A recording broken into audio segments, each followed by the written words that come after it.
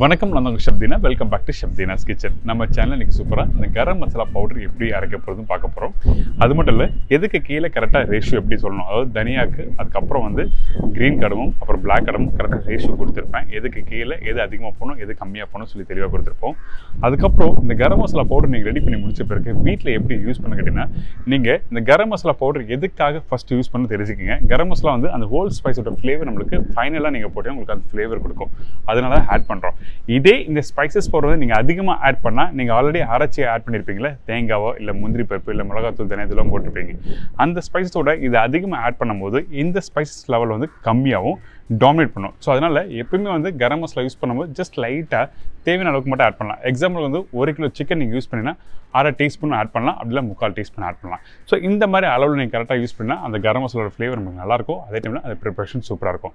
இப்போது இந்த ப்ரிப்பரேஷன் எப்படி பண்ணுறது பார்ப்போம். அதுக்கு முன்னாடி இந்த டிஷ்க்கு தேவையான பொருட்கள் பார்த்தலாமா.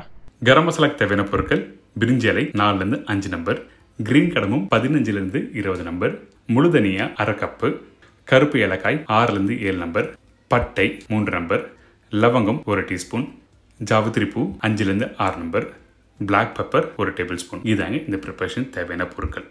இதுக்கப்புறம் நம்ம கிட்ட இருக்க ஸ்பைஸ் எல்லாமே இங்கே வச்சிருக்கேன். ஃபர்ஸ்ட் வந்து முழு தனியா ஆல்வேஸ் அதிகமாக இருக்கும். அதுக்கு பிறகு வந்து கிரீன் கடமும், அதுக்கு பிறகு பிளாக் கடமும், அதுக்கு பிறகு வந்து மிளகு, இந்த பட்டை லவங்கம் மேஸ் இதெல்லாம் வந்து ஒரு அளவாக இருக்கும். இந்த கரம் மசாலா இன்னும் நிறைய மெத்தடில் பண்ணலாம்.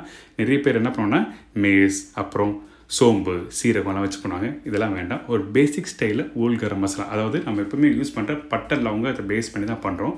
இதே நார்த் சைடில் பண்ணும்போது சில ப்ரிப்பரேஷனுக்கு வந்து இந்த முழு தனியாக மிளகு யூஸ் பண்ண மாட்டாங்க. ஆனால் நம்ம சவுத் சைடில் கண்டிப்பாக முழு தனியாக யூஸ் பண்ணுவோம்.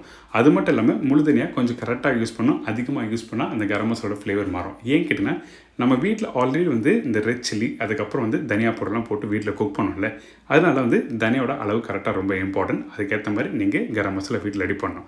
இப்போது இந்த பேனில் வந்து மீடியமான ஃப்ளேமில் வச்சுருக்கேன். அதுக்கப்புறம் வந்து நீங்கள் இன்க்ரீடியன்ஸ் ஆட் பண்ணணும், லோ ஃப்ளேமில் இருக்கணும். ஃபஸ்ட்டு பிரிஞ்சி இலை, முழு தனியா, ஏலக்காய், கருப்பு ஏலக்காய், மிளகு, பட்டை, மேஸ், லவங்கம் இது எல்லாத்தையும் ஒன்றா போட்டு பிறகு லோ ஃப்ளேமில் நல்லா வறுத்துருங்க. இது வந்து நீங்கள் டேரெக்டாக சன்லைட்டில் கூட வச்சு நீங்கள் ரோஸ்ட் பண்ணலாம். அப்படி பண்ணால் உங்களுக்கு ரொம்ப டைம் லேட் ஆகும். ஸோ நம்ம பண்ண போகிறது ஒரு 50 கிராம்லேருந்து ஒரு 60 கிராம்ஸ் அளவுக்கு, அதாவது 50 to 60 கிராம்ஸ் அளவுக்கு பவுடர் பண்ண போகிறோம். இந்த பவுடர் வந்து நல்லா ஸ்லோ ஃப்ளேமில் வந்து இந்த ஸ்பைசஸ் எல்லாமே நல்லா வறுத்துருங்க. ஹை ஃப்ளேம் வச்சு வறுக்கக்கூடாது. எப்போவுமே எந்த ஒரு வீட்டில் ஸ்பைசஸ் பவுடர் நீங்கள் வீட்டில் பண்ணும்போது எப்போவுமே லோ ஃப்ளேம் வச்சு வறுக்கணும். நீங்கள் கையில் எடுத்திங்கன்னா அந்த முழு தனியாகவும் அந்த மிளகு அதுக்கப்புறம் ஏலக்காய் எல்லாமே உடையணும். அந்த அளவுக்கு லோ ஃப்ளேம் வச்சுருக்கணும். ஹை ஃப்ளேம் வச்சு வறுக்கும் போது உங்களுக்கு வந்து அந்த பர்னான ஃப்ளேவர்ஸ் வந்துன்னா உங்களுக்கு ப்ரிப்பரேஷன் கெட்டுப்படும். அதுக்கப்புறம் இந்த கரம் மசாலா எப்படி நீங்கள் வீட்டில் யூஸ் பண்ண சொல்கிறேன். ஒரு சிக்கன் கறி பண்ணுறீங்க, இல்லை ஒரு ஸ்பைஸியான ஒரு மிளகு வச்சு ஒரு வெஜிடபிள் டிஷ் பண்ணுறீங்கன்னா அந்த டைமில் ஒரு 1 கிலோ ப்ரிப்பரேஷனுக்கு வந்து நீங்கள் 1/2 டீஸ்பூன்லேருந்து ஒரு 3/4 டீஸ்பூன் அளவுக்கு நீங்கள் யூஸ் பண்ணலாம். இதே வந்து நான் வெஜிடேரியன் ஸ்பைஸியாக ரொம்ப பண்ணுறேன்னா அந்த டைமில் நீங்கள் வந்து 3/4லேருந்து 1 டீஸ்பூன் யூஸ் பண்ணலாம். ஸோ கரம் மசாலா பேஸ் பண்ணி நீங்கள் வந்து எந்த ஒரு ப்ரிப்பரேஷனும் முடிக்க முடியாது. அதாவது எப்படி சொல்ல வரேன்னா, நம்ம ஆல்ரெடி வந்து ஸ்பைசஸ் பவுடர்லாம் யூஸ் பண்ணியிருப்போம். அதாவது சில்லி பவுடர், தனியா பவுடர், மஞ்சத்தூள், அதை அரைச்சி நீங்கள் தேங்காய் பேஸ்ட்டு அதுக்கப்புறம் முந்திரி பேஸ்ட்லாம் போட்டு ப்ரிப்பரேஷன் பண்ணியிருப்பீங்க. லாஸ்ட்டாக இந்த கரம் மசாலாவை கொஞ்சமாக லைட்டாக போட்டு மிக்ஸ் பண்ணி எடுத்திங்கன்னா அந்த ஸ்பைஸோட ஃப்ளேவர் நமக்கு நல்லா வரும். அதனால தான் ஒரு 3/4 டீஸ்பூன் 1/2 டீஸ்பூன் குவான்டிட்டிக்கு ஏற்ற மாதிரி நீங்கள் மாற்றி யூஸ் பண்ணலாம்.